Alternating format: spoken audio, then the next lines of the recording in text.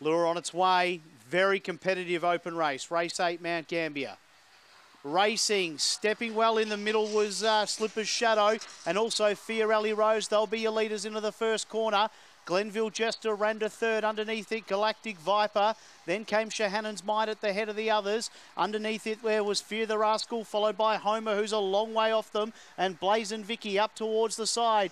Fiorelli Rose in front of Galactic Viper. I should say Slipper's Shadow it is. Then Galactic Viper turning. Fiorelli Rose in front. Coming late, Glenville Jester, but Fiorelli Rose beat Glenville Jester. Galactic Viper ran third. Then Homer, who made up a lot of ground again with Shahannon's Might. Then in front of the others there would have been Slipper's Shadow. And also a long way back was Fear the Rascal. Winner here, the 1, Fiorelli Rose, beating the boys. Fiorelli Rose defeating the 7, Glenville Jester. Galactic Viper, the 4 for third. Time was 30:27.